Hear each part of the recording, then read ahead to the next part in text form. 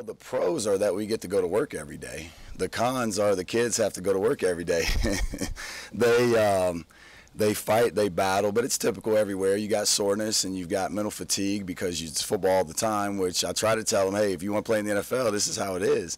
But I think pro-wise, you see guys gelling together, learning to compete, learning to communicate, learning to function as one on our side. And then you see on the offensive side guys making plays, and each team having to, or each unit having to react, having to answer adversity, respond after the other side makes a play, or you give up something and a coach is getting after you, or you see on the field that you give it up. So I think it's probably typical year in and year out, but I really like the cohesion of this team offensively, defensively, and together. Yeah.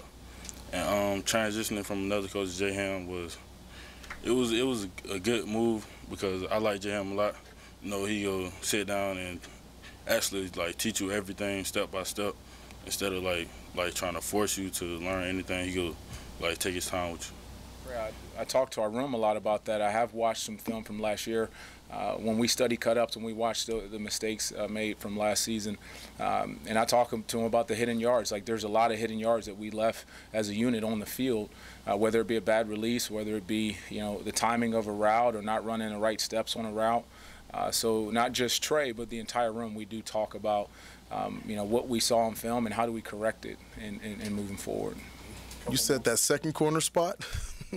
You're just assuming Farley's going to be the guy. I mean, that's a good assumption. I went into fall camp. I mean, whoever comes out on top comes out on top. And I know Farley's got a great skill set that some of the other guys don't have, and he may have a head start because he had 12 games of starting last year. But, Jermaine Waller is doing a heck of a job this camp. Had a great spring. Every day he's come with that lunch pail and he's working. Quillen, has got some experience as well. He's doing a great job as well. I mean, I've got some guys, Amani Chapman, Nadir Thompson. I finally got Jeremy Webb back, So, I mean, I've got a room of guys that are hungry. At the running back position, we all have a different skill set. So they use us all in different ways. For the most part, we understand, what our role is. But at the end of the day, we're still competing. We're still trying to get each other better.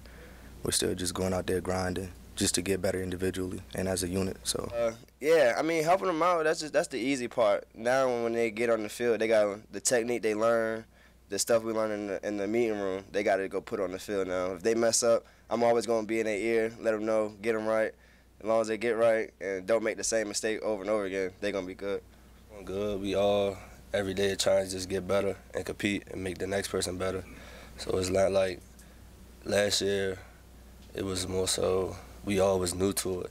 But now it's like we know more, so we can also help on the things that Coach Mitchell can't pick up.